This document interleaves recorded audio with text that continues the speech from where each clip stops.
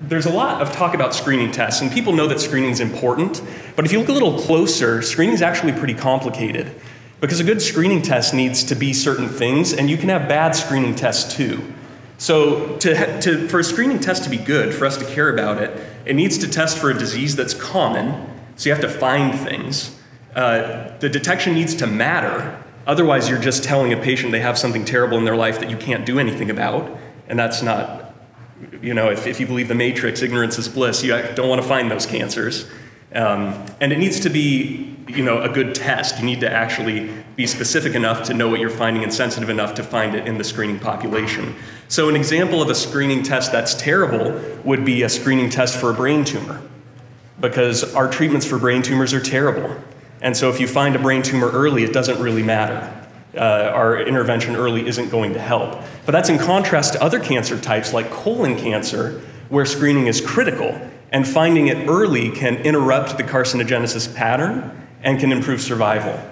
And so if you go through every organ system where you can get cancer, it turns out there's really only 6 where screening really makes sense. Dr. Parapati touched on one of the most important, which is lung cancer. They also include colon, skin, prostate, cervix, and breast.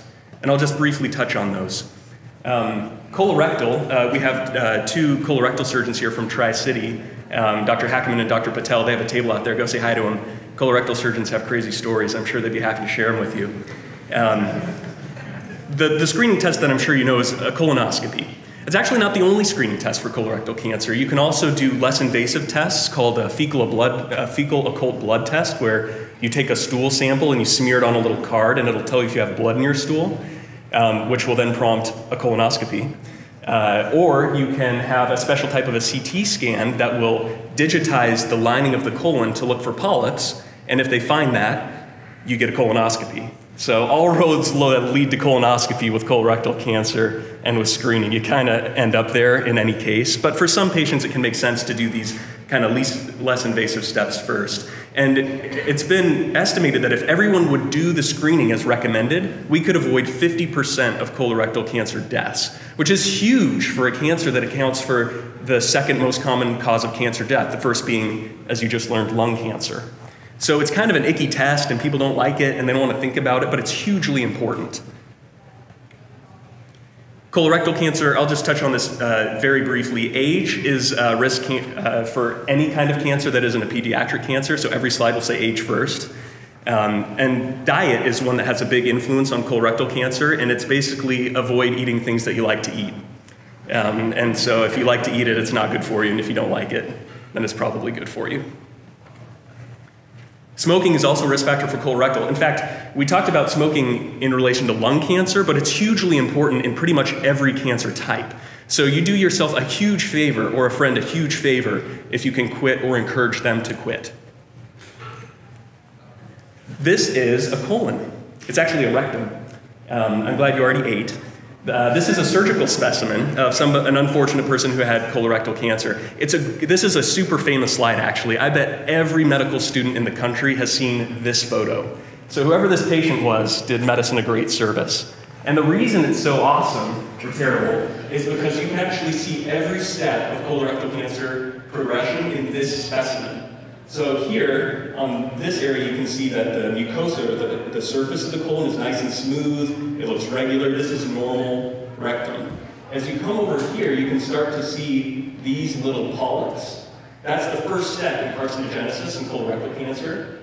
Here you can see a big polyp. This is a tubulobilous polyp. This is a precancerous lesion. When you get a colonoscopy, your doctor can see this, and then they can clip it and take it out of your body. So not only do they detect it early, they can also interrupt the process of cancer growing. Unfortunately, this person did not have that interrupted, and this is an invasive cancer that is now eating through the basement membrane, and you can see everything's kind of scarring down and puckering down, which is why this person had to have their rectum out, because this is the invasive cancer. So in just one picture, you can see how colorectal cancer marches to invasion. And it's a unique cancer because not every cancer does that. Some cancers show up like spontaneously, really late, but colorectal doesn't. It follows this very ordered progression, which is why screening is so effective and so important. This is it in cartoon form. You can see it going from left to right, an abnormal growth that eventually becomes invasive. It's not a fast process, In normal people who have an immune system that works, it probably takes 10 years, which gives you time to intervene. And happily, it means you only have to have a scope every 10 years. I mentioned there are other tests, but they're pretty terrible. You just need a colonoscopy. And this is what the physician actually sees. So this is a great example of the exam of someone who actually did their prep, which is the junk you drink beforehand to empty out.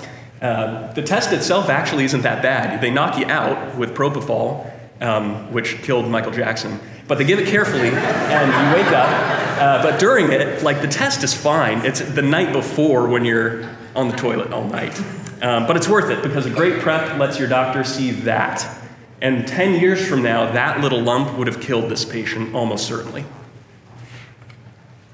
And the screening guidelines, unless you have a family history, most cancer groups recommend starting at about 45. It used to be 50, but they lowered the age. So I think I'm 10 years from that. So if you're 10 years older than me, you get to start, and I get to be there in a decade, so that'll be great. Can't wait. So skin cancer. Skin cancer is actually the most common cancer. It's often excluded from those statistics because it's crazy common, especially cancers that aren't so scary, like squamous cell cancer or basal cell cancers. Those are like a cosmetic annoyance in most cases. But it also includes melanoma, and melanoma is a terrifying disease when you see a lot of it. The reason that there are 3 types is because your skin has 3 main layers. There's the top layer, which is the squamous cells. They become squamous cell carcinoma. Under that is where the new stem cells are regenerating. That's the basal layer. That's where basilar cancer comes from. And then the pigmented cells are the melanocytes, and that's where melanoma comes from. Melanoma is something that nobody should get, but a ton of people do. And you can help yourself by being vigilant and paying attention to your skin, and your partner can help you too by paying attention, because not in every case, but in most cases, you see a similar progression with melanoma that you do with colon cancer. And the moles look pretty weird. So if you keep an eye on your skin and you start seeing weird moles, ignorance is not bliss. Go to a dermatologist and get it checked out. It's super easy to get a biopsy. And it can be hugely important because, like colon cancer, an early stage melanoma is extremely curable, and a late stage melanoma is a nightmare. So it's worth paying attention. And you should also know that it doesn't just show up on your skin. Anywhere in your body that has pigment can get melanoma. So the fingernail, this is called a subungual melanoma. It's actually very common in Americans with African ancestry. You can get it in your eye, on your iris, or on the back of your eye. Women can get it on the inside of the vagina. We can all get it in our throats or in our rectum.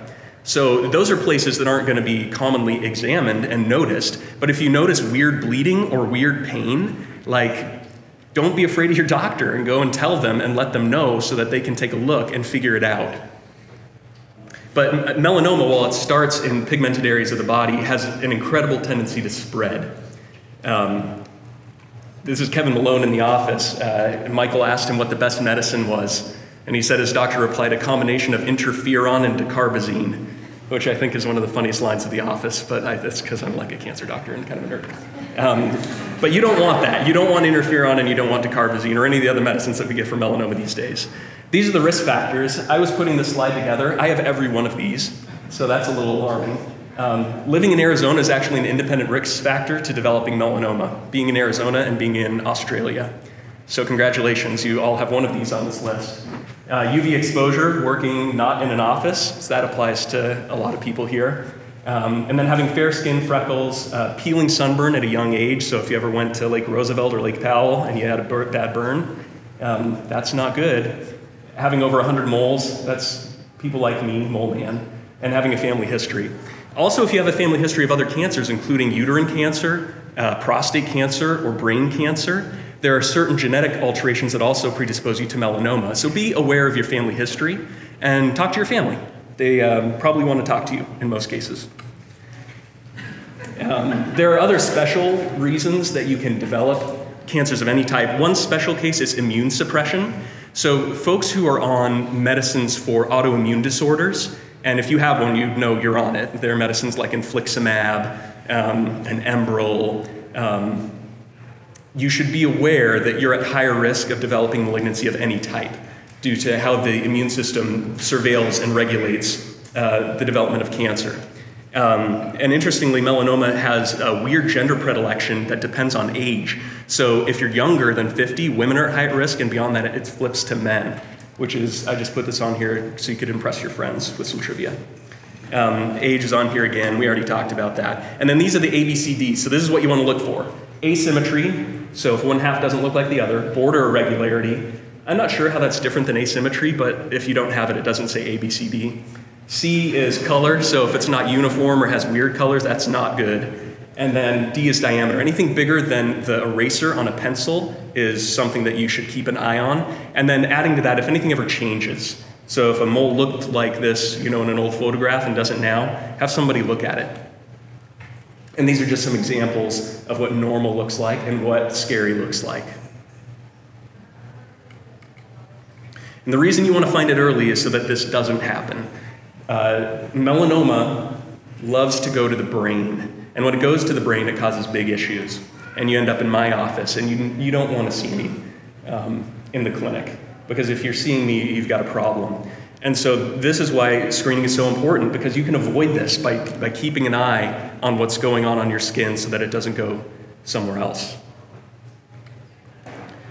This is a photograph of an old Grecian doctor who probably has prevented more cancer than any other person in the world. And his name is Papanicolaou, which if it sounds vaguely familiar, it's because he is the doctor who invented the Pap test. I'm sure many of you know that the Pap test is a screening test for cervical cancer.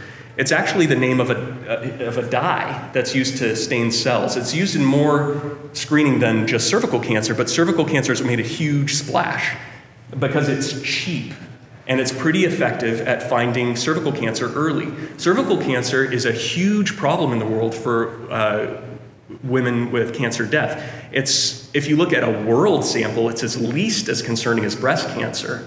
And the reason is because many women don't have access to get pap smears and to get pelvic exams. This test has dramatically changed the presentation of cervical cancer, which used to be the #3 cancer killer in the United States, and now is like number 20, because it's so effective. It's critical for any female. So if you are a female or if you're related to a female, it should matter to you and to your life. Cervical cancer starts in an area called the transitional zone of the cervix, which is a transition in the type of cell between the vagina and the uterus. And in almost every case, the reason that it starts is because of the HPV virus. HPV is human papillomavirus. It is a virus that is everywhere. Like probably 90% of the people in this room have been exposed to HPV. Most of us are able to clear it with our immune system, but not everybody. And if your immune system doesn't clear it, it stays and replicates in the cells, usually of either the cervix or in men, of the head and neck. And over many years, it produces a protein that shuts down a gene that looks for cancerous cells in your body. And so it allows cells to acquire mutations and to turn into cancer. Now, HPV also causes genital warts. And so for many years, it was considered just to be an annoyance. Like, it caused genital warts, that's a bummer, whatever. We don't need to worry about that. We're all very upstanding citizens. We don't have those. And then they did epidemiological studies, and they saw that while some strains of HPV cause genital warts, there are others, specifically strains 16 and 18, that have a hugely increased risk for developing cancer. And because of where these cancers develop, you often don't know about them until they're fairly advanced. The main risk for getting cervical cancer is not seeing an OBGYN and getting screened. There's other risk factors like smoking or having a weakened immune system, but just not getting screened is the biggest reason. So every woman, whether or not they're sexually active or how many partners they've had or anything, should get screened at 21. And then there are recommendations beyond that depending on what's seen at the time of the screening. Happily, you don't have to do it forever. Once a woman is old enough and has had enough clear paps, they can kind of taper off because they're not at such high risk. It's not just women. HPV causes many cancers. The slide on the top right is what I do all day. That is a penis with needles through it. That's a technique called brachytherapy, which is used for penile preservation and penile cancer. If you don't want to have this done, you can have the penis surgically removed entirely. So many men prefer this. This cancer is caused by HPV. The gentleman on the bottom right has a tonsillar tumor. Tonsillar head and neck cancers back in like the 50s and 60s were almost entirely caused by excess alcohol and smoking. But in the last 5 years, it's switched to where most cases of cancers of the tonsil, base of tongue, and pharynx are caused by the HPV virus. And it has switched, so it's actually not so associated with alcohol and smoking anymore. And the reason why I'm talking about this a lot is because there is a vaccine for this. There is an anti-cancer vaccine. You hear a lot on the news about them trying to develop vaccines for like glioblastoma, which is the kind of brain tumor that John McCain died of, and these other really scary cancers. We have one for like 6 common cancers caused by HPV. The current vaccine is called Gardasil 9. It protects against 9 serotypes of HPV, including 16 and 18, which are the most common for causing cancer. There's also 31 and 35, which are 2 other strains associated with cancer. And it covers 3 additional that cover genital warts. So you get a 2-for-1. It's an anti-cancer vaccine, and it protects from warts. Initially, it was rolled out for young women to be vaccinated, which was actually kind of a terrible thing to do because parents were really nervous about giving their daughters this vaccine that was associated with a virus that can be transmitted sexually. People didn't want to do it. They should have vaccinated their young men because dads tend not to care about their young men as much, and they're willing to vaccinate them more. And because it's actually men who have a harder time clearing the HPV infection than women. So the human reservoir for HPV, giving it to each other, is actually men.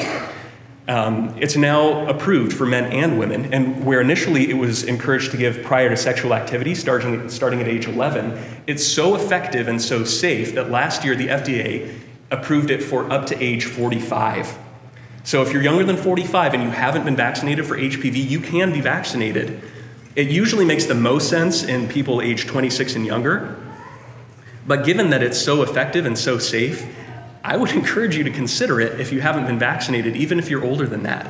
The current way that the virus is made, it's not a live attenuated virus like the polio virus, where they actually take the virus, weaken it, and inject it. It's just proteins that mimic the HPV antigens on the cell, which are grown inside of a bacteria using a plasmid. So it actually never even was a part of an HPV virus. It just is a target for your immune system to learn, so if it ever sees the HPV virus, it'll be ready to kill it. And it's super safe and highly effective, with over 90% of patients not developing infection despite being exposed if they've had this vaccine. So like of everything we talked about tonight, the 3 most important things are probably get a colonoscopy, quit smoking, and get vaccinated for HPV. Those are the 3 biggest things you can do to prevent cancer in your life. There are other good things too, but those are huge. Breast cancer, it's Breast Cancer Awareness Month. Breast cancer is the 2nd most common cause of cancer in women, the first being skin cancer, like you all know now. And breast cancer also is one of those cancers that when detected early has much lower mortality than when detected late, which is why you see pink ribbons everywhere. They're encouraging you to get a mammogram or to encourage your spouse or your sister or your mom to get a mammogram. And the reason is because the biggest risk factor for getting breast cancer is being female, which isn't actually the only case. About 1% of breast cancers are seen in men. So if you are a gentleman and you notice something strange on the surface of your chest, bring that to the attention of your doctor because you can get breast cancer. There are famous genetic risk factors like the BRCA1 and 2 genes that Angelina Jolie had that incur a huge risk for breast cancer, but 90% are never found to be associated with a genetic link. So even if no one in your family's ever had it, it's important to consider to encourage your partner to be screened. There's a bunch of other risk factors, but I'm going too long. So a mammogram, it's a pretty easy thing to do. It's not super enjoyable, but it's better than a colonoscopy. They push the breast between 2 plates and then they take x-ray images. Those are interpreted, and then if there's anything abnormal, the radiologist will encourage a biopsy at that time. Clinical breast exam, it's basically know your lumps and bumps. You shouldn't be ignorant of your body in general, and certainly not your breasts. Many women self-palpate the nodule that brings the cancer to the attention of their doctor. And then this is kind of in the weeds for more medical students, I'll skip that. But basically starting at age 45-ish, younger, if you have a strong family history, you should consider talking to your doctor about starting mammograms. And then the last one is prostate cancer, so men don't get a free ride either. Prostate cancer is super common in men. 1 in 8 men will be diagnosed over their lifetime. If you live old enough and get an autopsy, it's probably more like 3 out of 4. If you live to the age of 80, it's just most people don't get an autopsy when they die of something else. Some amount of cancer is probably just a normal part of aging with men, but once in a while, a prostate cancer will appear that is super aggressive and becomes a big problem.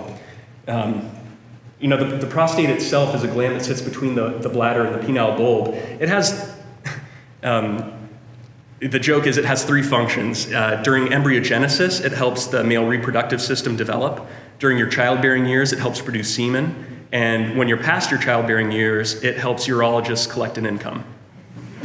So it really doesn't do anything once you're done having kids. But it causes a lot of problems. And this is one of them. When prostate cancer presents late, you can see the image on the right, which is a bone scan. Each one of those little black dots is an area of bone that is furiously trying to remodel because it's being eaten by prostate cancer. And bone is where prostate cancer goes, invariably, as its first step. It can eventually go to other places, but it always goes to the bone if not addressed. If a man's diagnosed late enough in life, perhaps they don't have to do anything about it because they're going to die of something else first. But if they're diagnosed younger, and I've seen patients as young as mid-40s get diagnosed with prostate cancer, then it becomes a big problem that needs to be managed. So because of that, a screening test was developed, and the screening test is the PSA, which actually has a pretty weird history. For years, there wasn't a screening test for PSA other than a digital rectal exam, so having a finger in the bum, which doesn't work very well, as you might imagine. Then the PSA test was introduced in the 80s, and the number of early stage cancers that were detected went through the roof. Instead of presenting late with bone mets, for which the treatment is castration, men were presenting earlier, where they could get non-castration treatments like radiation or surgery. Then, the US Preventative Task Force Services looked at how many men's lives were saved by doing early intervention, and it turns out that castration works pretty well.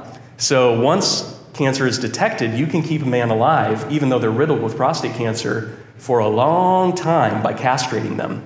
So the screening test didn't prevent death. As a result, the task force recommended not screening PSA back in 2012. Then, over the last 5 years, there's been a huge change in the stage that men present with cancer. So instead of presenting early, they started presenting late again. And so more and more men showed up with bone mets, and although we kept them alive with our fancy castration medicines, being castrated is kind of unpleasant.